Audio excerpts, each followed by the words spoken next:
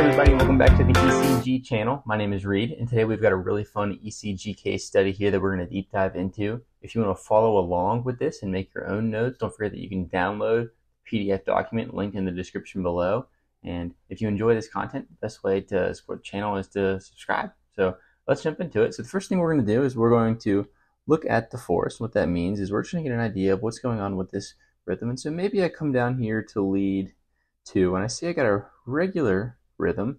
The rhythm itself seems to stay regular the entire strip, and so when I zoom in and check the rate out, I find a QRS that lands on a solid line, maybe this one, and I say 300, 150, 100, 75. So somewhere between 75 and 100 is the rate, but it's closer to 75. So I'll call this maybe 80 beats per minute. So rate seems to be normal. The rhythm seems to be regular, and it appears that there are some P waves in front of those QRS complexes. We'll need to verify that they're sinus P waves.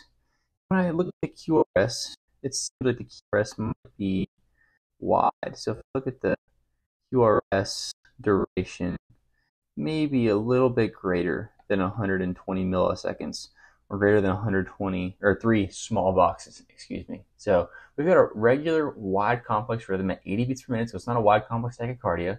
Wide complex rhythms, we think of sinus rhythm with a bundle branch block, or some type of ventricular, like an accelerated idioventricular rhythm. But we said we maybe got some P waves here, and so let's check out those P waves.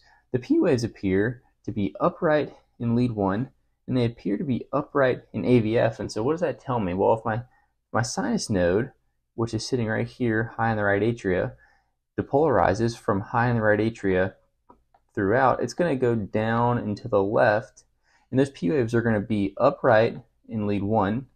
They're going to be upright in AVF. So I've got an upright P wave and one in AVF, so that makes me think it's coming from the sinus node, and it appears to be before every single QRS complex. So I think this is a sinus rhythm, but we said it's a wide complex QRS. Normally sinus rhythms are narrow, but we said it could be a bundle branch block. So let's briefly, just really quick, to kind of confirm that we think this is coming from the AV node down to the ventricles, because usually, when the AV node depolarizes this signal and sends it down quickly through these His-Purkinje fibers in the left and right bundles, and it depolarizes the ventricles really fast. So there's probably a bundle branch block that's slowing down that AV node signal. And when I look at the lateral leads here in, say, V6, you've got something here, you've got this R prime. See, we've got this R prime, that little second hump in the lateral leads. And also in leads 1 in AVL, you see you've got this R prime, R prime. That's another R prime. You can see it in AVL where it kind of come up, and then you get another second burst, right? And that R prime, it's positive, so it's telling me that signals are going towards that region. And when it's late, right, so the time, remember time is going on the x-axis.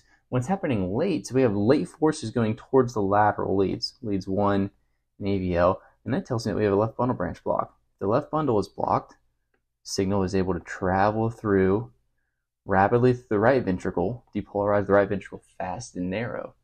And then to get to the left side, we're going to have to depolarize cell to cell, gap junction to gap junction, all the way through. And it's going to take a long time, so it's going to happen late, and it's going to create a slurry, wide complex rhythm because it's not taking those His-Purkinje system fibers. You're also going to notice here that we do not have a septal R wave, right?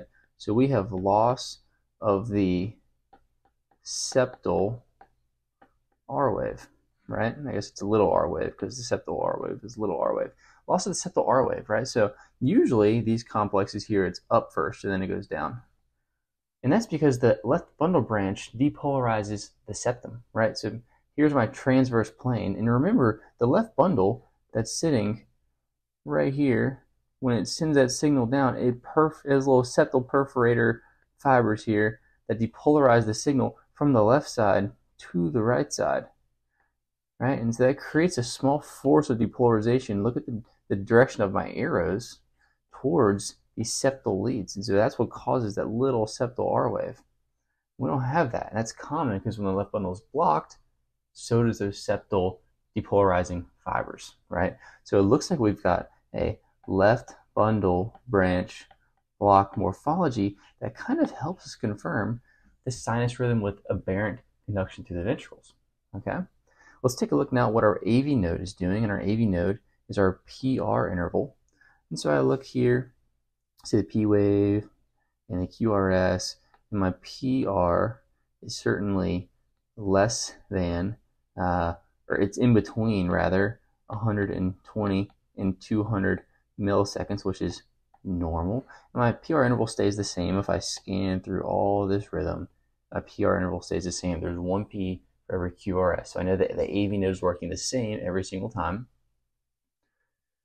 The last thing I want you to think about when you see left-sided disease, let me go back to my QRS, right? We're still going to go through our algorithm. When we go through our QRS, right, and we said there's a left-sided disease, left bundle branch block, well, what could cause that? Ischemic heart disease, or maybe a previous MI, chronic hypertension, maybe causing some left ventricular hypertrophy and just some strain on those fibers, right? So what I'm getting at is that strain on the left ventricle is probably going to back up hemodynamically into the left atria, right? And so the left atria might get a little bit stretched, dilated, enlarged, kind of hypertrophy itself. So I want you to always just have that in your mind. Maybe look for left atrial enlargement. And left atrial enlargement, remember, we look in V1, and in left atrial enlargement is when the P wave, the negative aspect of the P wave, is big enough to fit a 1 by 1 millimeter small box inside of it. And it looks like we can. So that is left atrial enlargement.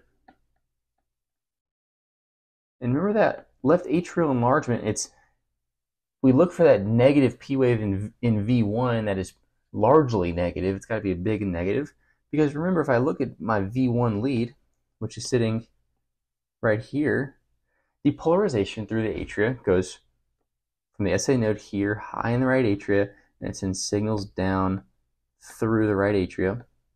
And then there's this little bundle that connects the right and left atria called Bachmann's bundle, and that's where this kind of tunnels the signal to the left atria. And notice where it enters the left atria, it depolarizes kind of away.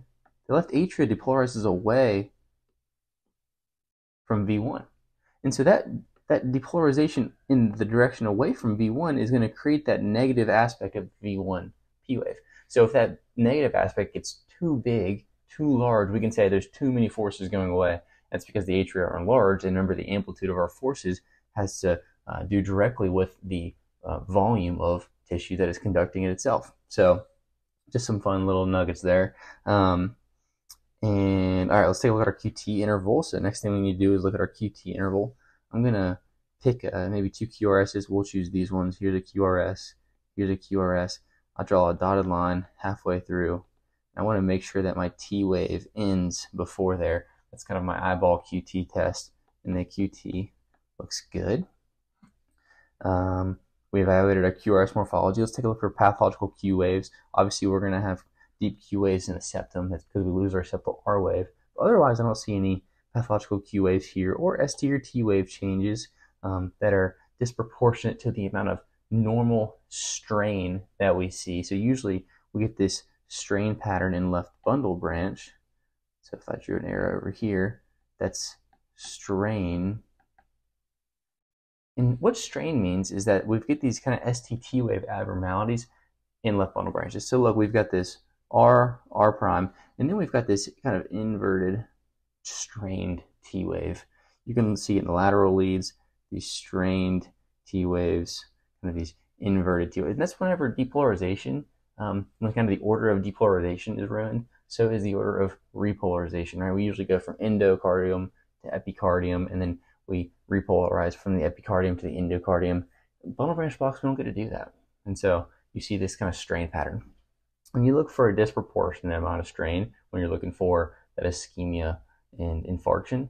And that takes a lot of time to understand what is the appropriate strain. So now that we're done with that, let's put this all together and see what we got. So we've got a sinus rhythm at a rate of 80 beats per minute. We have left atrial enlargement and a left bundle branch block. So if you have any questions about this rhythm, feel free to let me know in the comments. Thank you so much. Again, Hope you enjoy the video, and if you want to support the channel, subscribe. And yeah, thanks so much. We'll see you on the next ECG video. Have a great day.